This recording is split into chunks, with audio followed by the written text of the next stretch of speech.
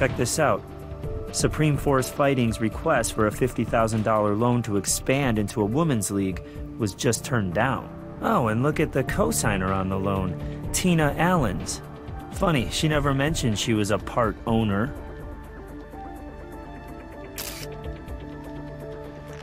It's a bet for $10,000 on Hackett to lose last night's fight. He was a heavy favorite, so this slip is worth 50 grand, except the bet wasn't made by Willingham. It was made by Tina Allens. Now, why would she trust him with this? And how'd she know Hackett would lose?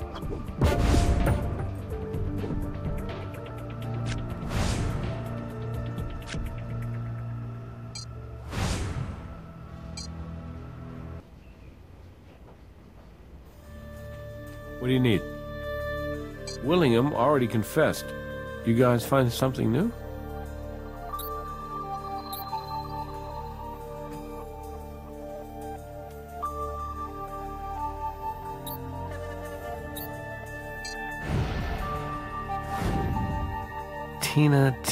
Tina. You can't bet on fighters in your own league. This is enough to bring her in, but we still have to find out if she's involved with the killings.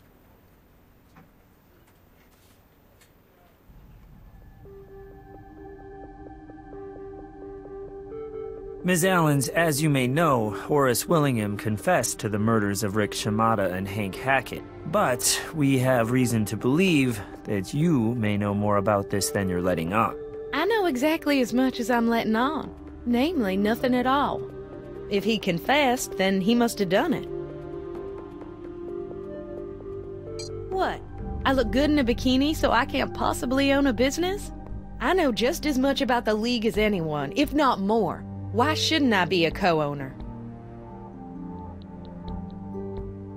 That's right. About time, too. A woman can do anything a man can do. Anything?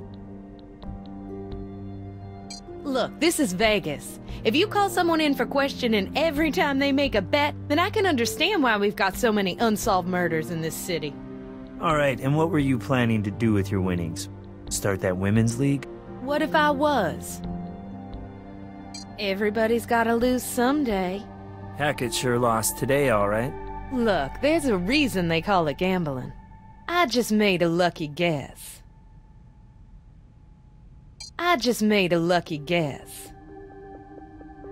Sure, I put the props away every night, but no one ever got murdered before. Besides, by the time Shimada was killed, the prop closet was locked and I had no way to get in there.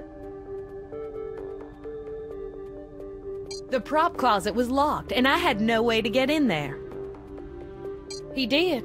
I hate to see Horace go to prison, but this mess is his own fault. No, I never came near Shimada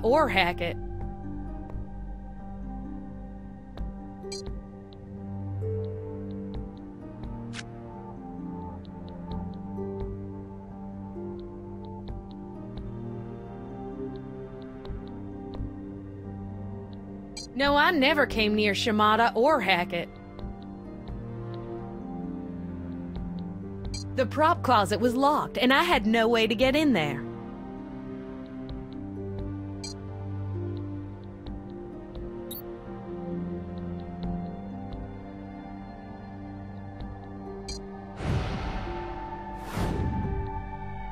Look, I'm obviously not a lawyer, but I know that doesn't prove anything. We'll talk more once we've found some definitive evidence. He did. I hate to see Horace go to prison, but this mess is his own fault. No, I never came near Shimada or Hackett. I just made a lucky guess.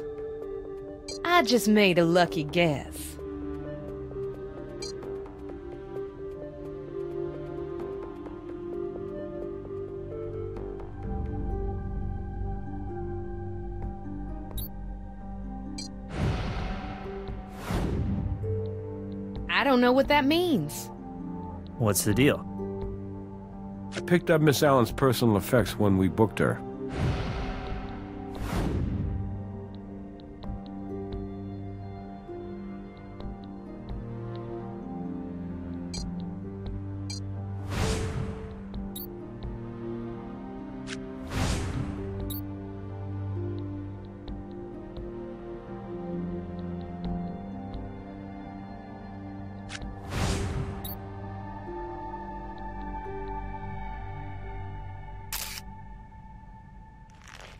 Some odd kind of prescription medication. No label, but it does have an ID number. We could look this up in the medical database, but we'd need a warrant to access her medical records first.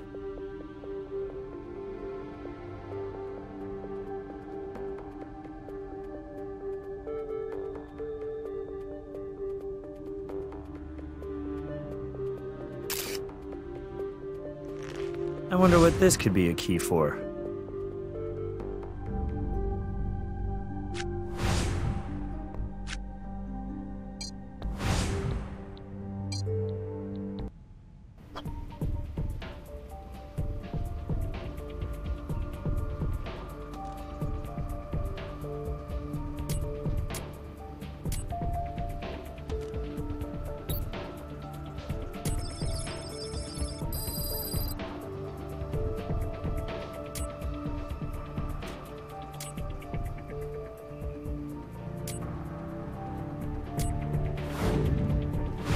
What is that? Prednisolone, an immunosuppressant. Why would she need that? Well, we could always ask her.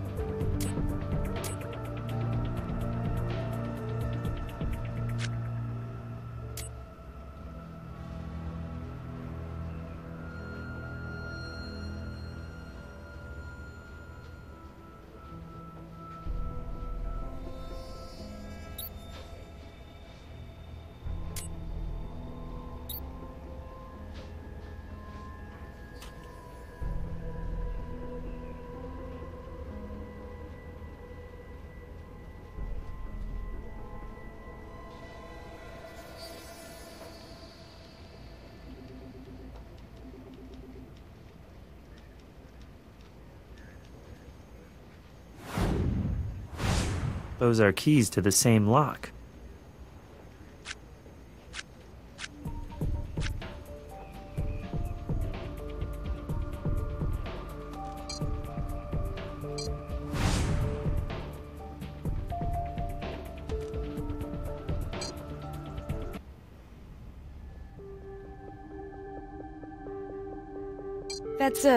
That's just something I take for my acne. What do you care?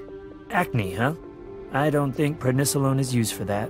Lucky for us, we've got a doctor in the morgue who can tell us whether you're lying.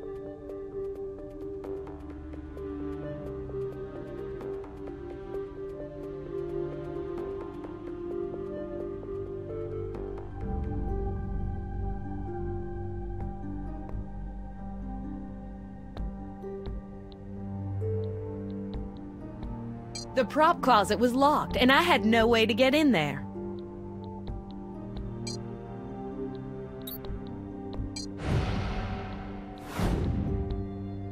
All right, yes, I had my own copy of the key. I am a co-owner after all. But just because I had a key doesn't mean I used it.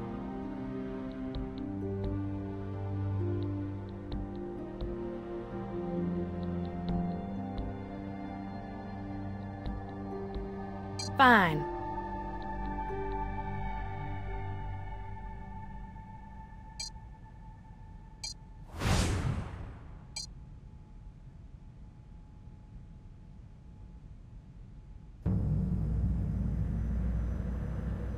Prednisolone? No, that would be a very bad idea.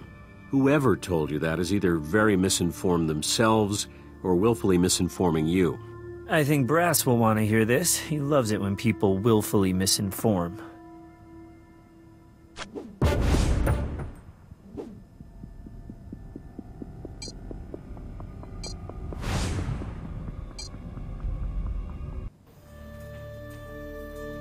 Yeah? What in her medical history has any bearing on this case?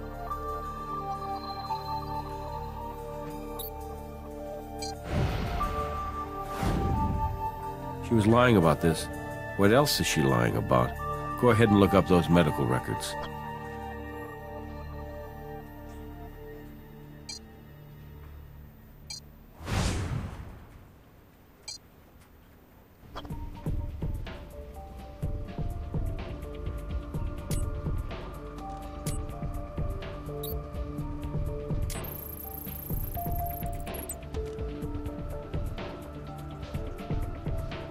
Let's see here. Apparently, Tina had an artificially high androgen level, which caused severe premature hair loss. The prednisolone was prescribed as an immunosuppressant for an experimental hair transplant procedure. But get this, they couldn't find a suitable spot on her scalp to get the hair follicles, so they transplanted follicles from another person entirely. Which means the DNA in her hair doesn't match the rest of her DNA. We've been comparing the hair at the crime scene to the wrong DNA all along.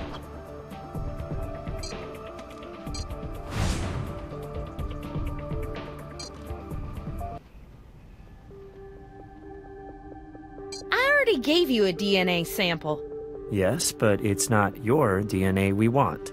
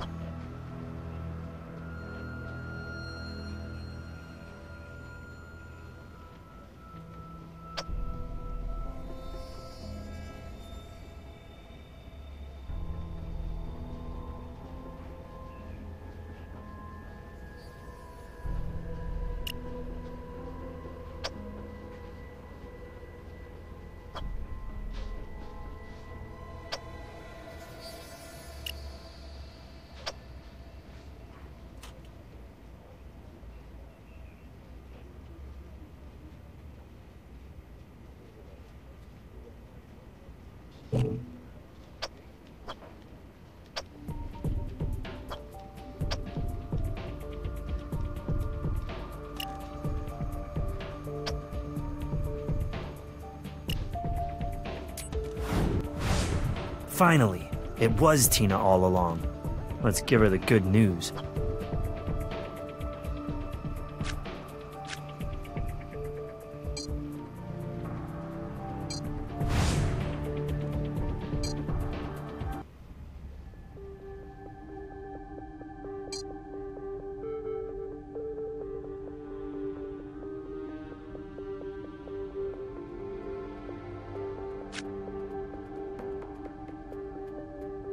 No, I never came near Shimada or Hackett.